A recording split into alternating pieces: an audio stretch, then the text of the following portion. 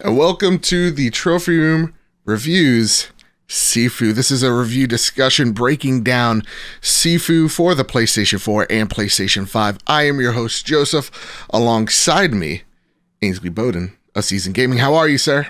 What's happening, brother? I'm doing well, man. Doing well. Playing some SIFU. Awesome. I know this game has been haunting my dreams. And honestly, Ains, you are the only person that I know who has beaten SIFU. Me too. And I've spoken to other people who have review copies at different outlets. I'm not going to name them, but I'm the only one in checking with all of them who they've said they know who has beaten it. Yes. And with that said, I have had my copy for a week and a half, or sorry, less than a week, half a week. And this is this is a daunting experience. First and foremost, this game is not for the faint of heart. So if y'all haven't seen SIFU, this is the martial arts game made by Sloclap, and we got our review copies from there. And this is a revenge tale. You are on a revenge path to kill those who have taken down your family. That's it. That's the story. Yeah, I actually I can talk about it because it's going live later, right? Yeah, of course. It's a review. Yeah, I actually write that in my review, my written review, that it reminds me a little bit of Kill Bill. In that you basically, there's these 5 key nemesis that you want to take down for revenge. And it's set up in that same similar way where you go one by one and each one represents a level. It's pretty cool. Yeah. Voice acting where it's there, it's fine. I think the cool thing about the VO is that because this is a roguelite, you're supposed to die. And the older you get, you have, of course, an older voice talking. So there was one time where I haven't been young in a while. Like I was like 56 for a whole long minute. And then I, died and went back to the beginning. I was like, oh, wow, I'm not used to his voice being so youthful. Yeah. And you can, as you've learned, right, and I learned the hard way too, is you can age really quickly. Yeah. It's very quickly. It's an interesting mechanic. I was struggling actually on how to describe it. But you said it well. I said the same thing. It's kind of a roguelite. It's got a few of those elements, and it reminds me of an era of games I wrote back. I'm older. We always joke about that, but the 8 and 16-bit era where you had a limited number of lives to beat a game. And it's basically a play on that. As you age, that's pretty much your lives as you're going through the game. And it makes it tough. Yeah, and it pretty much multiplies. So if you die the first time, you start at age 20, you become 21. Then if you die again, you go and you age to 23. And then if you die again, you're 26, et cetera, et cetera. Now, there are ways of breaking it. Like there are harder elite level, like little mini bosses within the level where if you kill them, it deducts one of the lives so you don't age as fast. The cool mechanic here is the older you get, the stronger you become, but also the weaker health that you have. Yes, the less health you have. Yes. Yeah. So that's what I found a little interesting in that mechanic. But Which, by the way, they patched and made that easier. Oh, really? 2 days ago. It was even harder before that. Yes. Yeah. So let's talk about this combat. Let's talk about the combat because Ains, there's a lot to unpack here, man. Yeah, there is. Hey, don't take my phrase. What are we doing? So let's talk about let's get into the nitty gritty. First, how do you like the combat? It's amazing. It is. So when you first play this game and you're getting your butt kicked, which you will, I promise you. You don't realize just how deep it is. And the more I played, and I now have over 20 hours into SIFU, and I've beaten it multiple times, and and I've kind of gone through it. The more you realize how intricate it is and how precise it is. And for this game to be successful, it had to be, because the crux of the whole game is the combat system. And if the combat system was faulty or slow or sluggish or unresponsive, it just wouldn't work. But fortunately it does. And that allows you as the player to just create these incredibly memorable scenarios where you literally feel like you are a martial arts master in a movie. And it's when you get the feel of it, you know what it reminds me of? It reminds me a lot of Sekiro. Sekiro is incredibly challenging. The game can punish you in an instant. But when it all comes together and you nail it, there's hardly any other feeling like it. And that's what SIFU feels like. Yeah, when you get into an engagement with like 8 to 10 guys in a room and they don't even touch you, Yep. you feel like you're the master of this game, and it feels so good. But then like 5 seconds later, you'll just get your ass kicked by by just a nobody, and then you're back to square one. Yeah. I hate the combat. Okay. I feel like at times it's amazing, and to take one of your words, at the other times it's maddening. Yeah. Like, this is the only roguelite where I feel actually punished when I die. Yes. Because sometimes I'm like, that's not fair. I got that off. No, don't do this to me. That type of stuff. The timing for like specific parries and dodges is so minimal that you swear, to your point, you'll be like, I know I hit that. And you can get that level of frustration, and compounding that frustration at times is the fact that it is possible. I was explaining to people and having this conversation with a few other peers that are reviewing it. It is possible to play this game for, say, 30, 45 minutes, right? And not make any progress in terms of your next run. Yeah. Because the only permanent unlocks are the skills. There's no permanent unlocks to increase your health, defense, stamina, nothing like that. Nothing like that. So it's really all just about learning the nuances of the enemies and figuring out patterns. But otherwise, you can spend a lot of time not really getting anywhere. That's what I feel like. It is a big get good check. Yes. Where I'm stuck on chapter 2. I was too. It was, I'm getting to the guy, and then I'm like, I'm age 46, and he just mollywops me.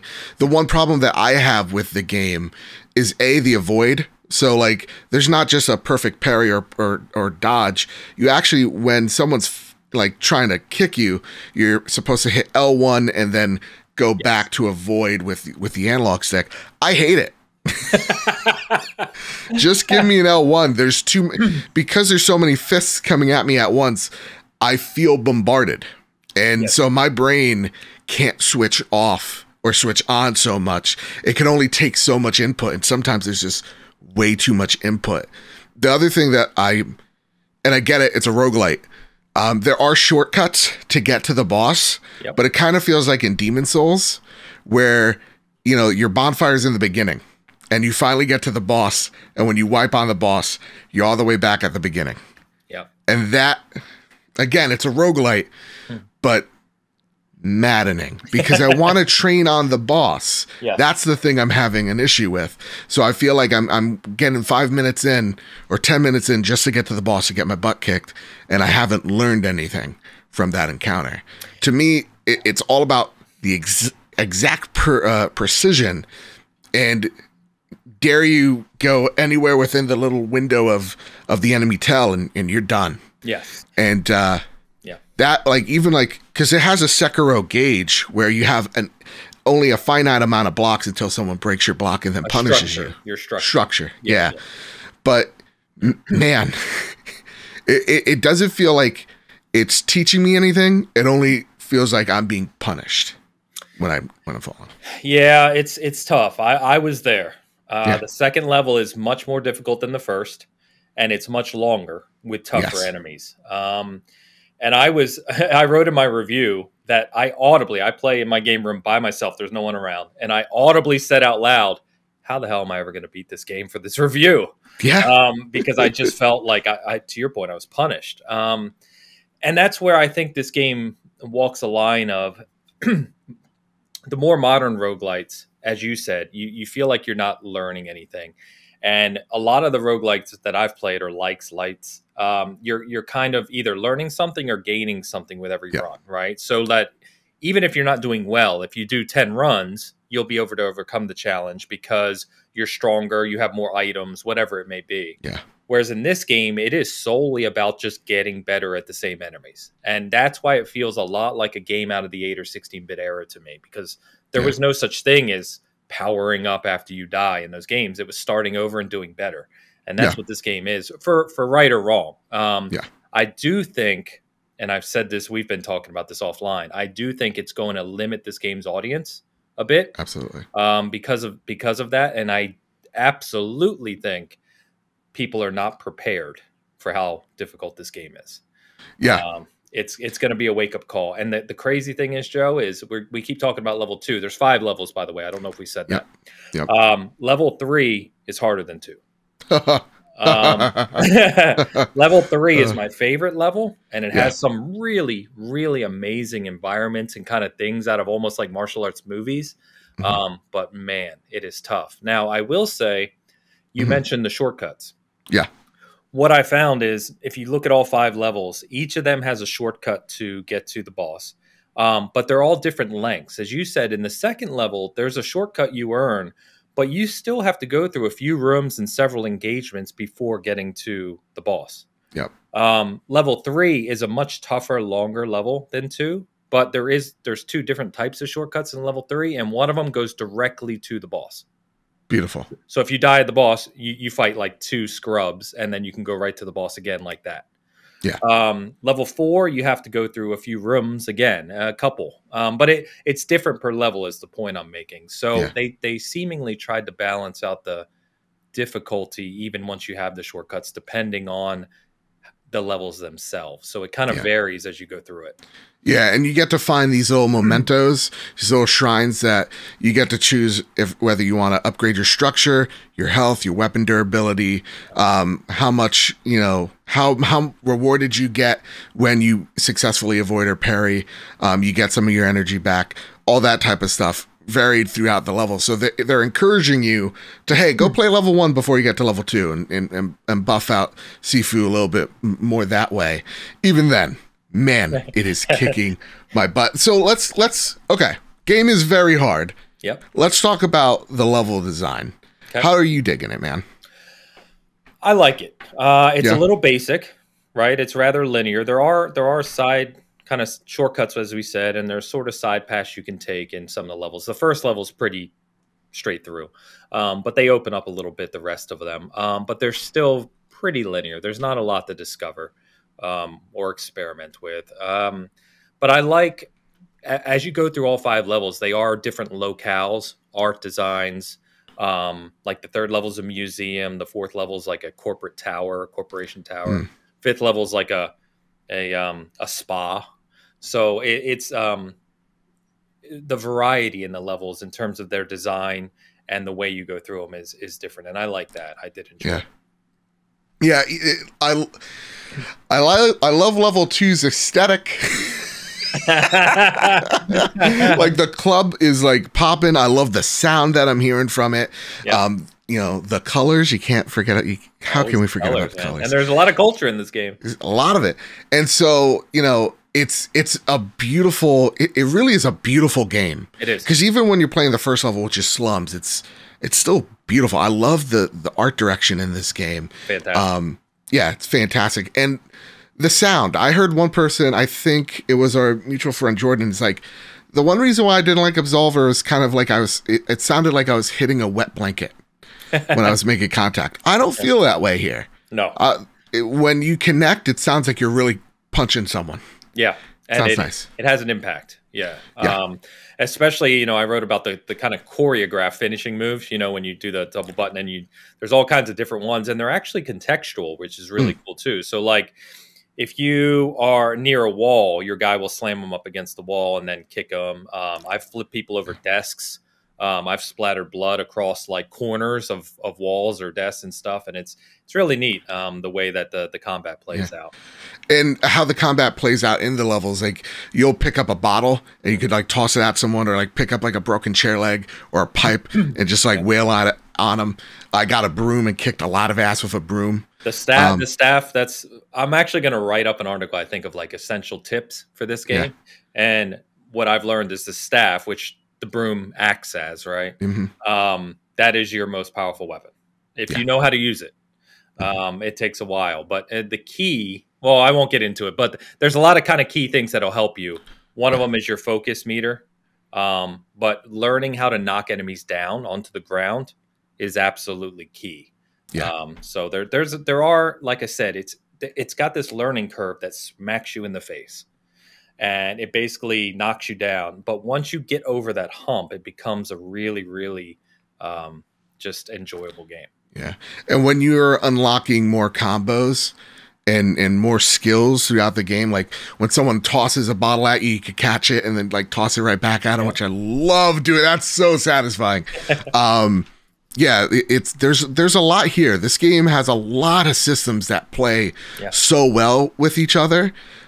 But to me, it is that hard skill gap that is going to, man, scare a lot of people off. Yeah. That said, before we get into our final thoughts, I do want to shout out the DualSense in this game. Okay. Oh my God, it feels nice. Do you really enjoy it? Yeah, I do. I love it. Why, you don't? No, it definitely has some support. And there's a few areas in the game where they really utilize it. There's this one part in level 2 where you run through this hallway and these lights are lighting up in sequence from the club, and it actually goes in sequence on the controller, like which is really cool. But overall, with the rain as well. Yeah, that's true. That's fair. That's fair. There wasn't anything that really jumped out to me as like, wow, this is amazing. You know, I'm still waiting for that Astrobot moment, which is not a fair comparison, I realize, but I'm still waiting for that, which is something that really blows me away. So, but it does utilize it to some degree. Yeah, I really like the haptics. There's no like adaptive triggers, of course, on this game because it's fighting. But even for a game that uses the face buttons as your primary, you know, hitty maneuvers, it's pretty darn good. So, okay, Ains, is there any final thoughts you want to wrap this game up with? And where would you throw this on the meter? That is, or how you guys would rate it over at Season Gaming? Yeah. So, or you know what? For people to go to Season Gaming, hint at like the ballpark. You know what I mean? Yeah. So it definitely earned one of our SG medals. I'll say that. So we give medals to any game that score higher than a 7. Okay. On our 1 to 10 scale. We do use a number scale, but you know, you can find all the details over there and read my full review. I believe that this is going to be one of those games that's like a cult classic. We already kind of commented on the fact that the challenge it presents is going to limit its audience. And I think that there are going to be a group of people, a chunk of people that buy this game and get disappointed that it's far more difficult than they were expecting. Because the gameplay videos make it look like a beat 'em up, which it is, but it's to do the beat 'em up is incredibly challenging. Yes. So I think that's going to inhibit it. My one kind of big complaint I wrote about with this game is the camera annoys me sometimes because you have full control of the camera, which you have to in a game like this. But the problem is the camera requires the right thumbstick. Yeah. You also need your thumb to do the attacks, which are, as we've already said, the timing on them has to be perfect. And there's a lot of situations, especially later in the game, level 3 has a bunch of them, where you're in a tight space. Just rub it in my face. I can't get past you. Just rub it a little bit more. But you're in a tight space, and all of a sudden, like, it's that classic 3D game problem where the camera's like here, and you can't even see what's happening. And if you can't see what's happening in this game, believe me, you're dead in an instant. So that's my only big qualm. But I really grew a level of appreciation for this game as I got over that hump, saw the whole experience, all the levels, the different bosses, the different designs, and kind of took a step backwards and thought about what Sloclap had developed here. I really started to appreciate it. So I really enjoy it. I think there's going to be those kind of masochistic people like me who love tough games that just kind of smack you back. I think there's going to be a group of us that really love this game and kind of hold it up on a pedestal. But I think that group is going to be pretty small, sadly. Yeah. This is a weird one for me because I think this is like how we rate it. It's like on a trophy level. Yeah, because trophy. I get it. Yeah. To me, this is like a gold. This is a gold trophy, man. This is a really great experience that I feel like for people that are dying for that old retro challenge, you're gonna get it here. I think what the systems that they have in place are all incredibly well done. But it's so weird that as high as I would rank this game, I can't recommend people buy it. I don't blame you. I'm with you. Because I feel like it's a masterful game. It's great at everything it does, but man, I don't think a lot of people are ready. So really check out more videos on this. Check out Season Gaming's in-depth review on it to really, really make your mind up. Because this game, as someone who's platted a Sekiro and platted games like Bloodborne, this is even above my pay grade. I was going to say, it's not like you don't like card games or good at games. I mean, you know that. So that you're commenting on that just goes to speak to it. And like I said, I was in the same place. I've played it more than you have, I think, at this point. And so I've put more time in it. So maybe I've just you're gonna hit that spot where you get over the hump. I hope you do. Yeah. But yeah, I completely agree with you. Yeah. And it's a shame because you always have to wonder, not to get us in a side discussion, but you have to wonder if the game doesn't sell well because of that, it's going to be disappointing, because Sloclap did develop something what I think is special here that deserves to be recognized. But if it's too hard for people to access on a broad scale, I don't see this game being successful, sadly. Yeah, same. Likewise. That said, listen, again, you saw my gameplay on the side. You heard our words. Or if you're the audio watcher, go watch this. You heard our words, dang it. Ainsy, where can people find you, brother? Oh, man, you can find me. There's only a couple Ainsleys in the world. I'm one of them. That's so you're pretty easy to find me. And then just check out Season Gaming. It's as simple as can be. You can find everything there, including the full review of SIFU and a discussion on our big cast, which should be up now as you're listening to this as well. Yeah. Thank you so much, dude, for coming on and discussing this in full with me. Yeah, that's been SIFU. You can find me over at Mr. Badbit. You can find the show over at PS Trophy Room. And if you like this video, this review, and you want to see more, and if you want to check out the Trophy Room podcast, a PlayStation podcast made by the players for the players, you can hit like, share, subscribe, hit that bell, get notified, and all that said, all that out of the way. Everybody, keep your wits about you, keep hunting, and keep playing PlayStation. See you guys.